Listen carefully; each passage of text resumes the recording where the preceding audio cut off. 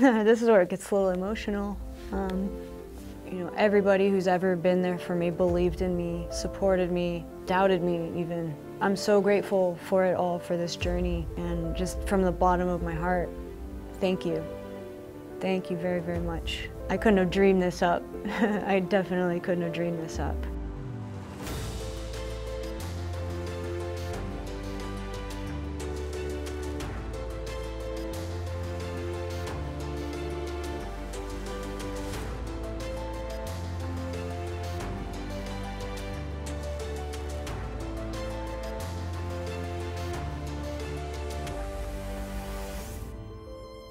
The fight game is pretty brutal, and you see many, many fighters.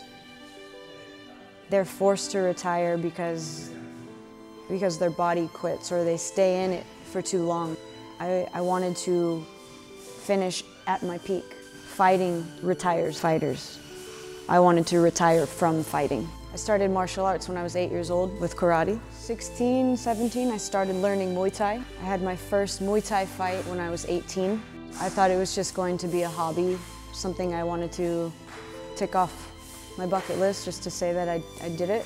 And that became a professional career. And from then on, the journey just took off. When I won the title for the first time, for me that was like a dream come true, because for any athlete, you know, you watch movies and they win the big match, or you know, they work so hard and it's like the happy ending, you know. And for me, I had that, the ultimate prize, right? The first ever Glory Women's World Champion.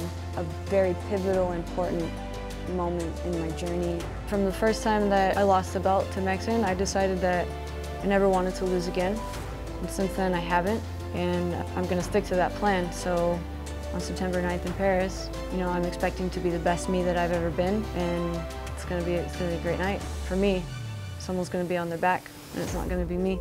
I never planned to be a professional fighter. When it happened, then I planned that if I'm doing this, I want to be the best at it. I couldn't have imagined that it would have gone this way, the places that I've ended up and the things that I've done, and I'm pleased with it.